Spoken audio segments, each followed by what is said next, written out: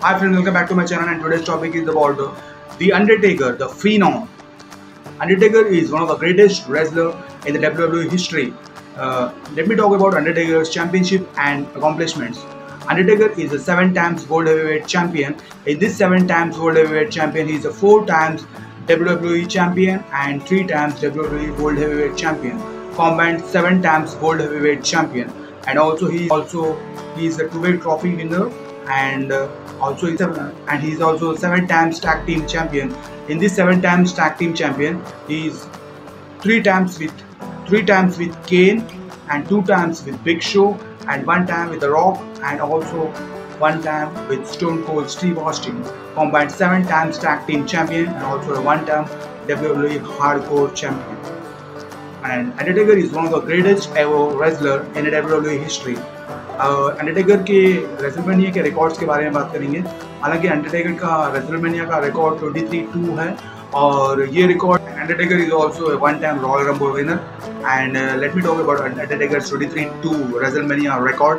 And first ever match was with Jimmy Snuka, and Undertaker defeated Jimmy Snuka, and he cleared 1-0 at WrestleMania record. And after that उनके second match पर जेक Roberts के साथ face हुआ था, और उसके बाद जेक रॉबर्ट्स को डिफीट किया। उसके बाद अंडरटेकर ने जायंट गोंजालेस को डिफीट किया। उसके बाद डीजल को डिफीट किया अंडरटेकर ने। और उसके बाद जो है सो ट्रिपल एच ने ज़्यादातर रेसलमेनिया पर ट्रिपल एच ने ही फेस किया था, और ट्रिपल एच ने 3 टाइम्स यानी कि थ्राइस उन्होंने चैलेंज किया था, और 3 बार भी हार गए ट्रिपल एच।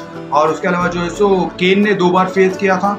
केन भी 2 बार लगातार हार गए रेसलमेनिया पर अंडरटेकर से। उसके अलावा शॉन माइकल्स ने भी 2 बार अंडरटेकर को चैलेंज किया था रेसलमेनिया पर, और वो भी उनका स्ट्रीक नहीं तोड़ सके, और शॉन माइकल्स भी लगातार 2 बार हार चुके हैं। उसके अलावा जो है सो रिक फ्लेयर भी अंडरटेकर का शिकार बन चुके हैं रेसलमेनिया पर।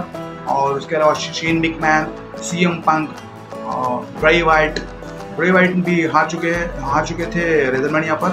और उसके अलावा जो है सो Brock Lesnar first ever wrestler to defeat the Undertaker eight WrestleMania history. तो ब्रॉक लेसनर ने अंडरटेकर का अनडिफीटेड स्ट्रीक ब्रेक किया। उसके बाद फिर से रोमन रेंस के साथ उनका चैलेंज हुआ। रोमन रेंस को भी जीत मिली अंडरटेकर से। सो Roman Reigns became the second wrestler to defeat the Undertaker eight WrestleMania history. और उसके अलावा जो है सो साइको सिड और बिग बॉस मैन और किंग कॉन्ग बंडी और काफ़ी सारे रेसलर्स को अंडरटेकर ने 23-2, जो कि हाईली इम्पॉसिबल रिकॉर्ड। मेरे ख्याल से ये रिकॉर्ड शायद ही टूट पाएगा, कोई भी रेसलर नहीं तोड़ पाएगा, क्योंकि world championship 16 times world champion का रिकॉर्ड टूट जाएगा, पर ये रिकॉर्ड नहीं टूटा, क्योंकि 23-2 यानी कि इतना बड़ा रिकॉर्ड है। 23 ईयर्स कंटिन्यू रेसलमेनिया इवेंट, अगर जो भी रेसलर फ्यूचर पर आएगा वो 23 ईयर्स कंटिन्यू रेसलमेनिया पर पार्टिसिपेट कर 23 कंटिन्यू मैचेस जीतना, ये हाईली इम्पॉसिबल है। तो Undertaker is one of the greatest ever wrestler in WWE history. तो ओके फ्रेंड्स, आज के लिए बस इतना ही। Till then bye, take care.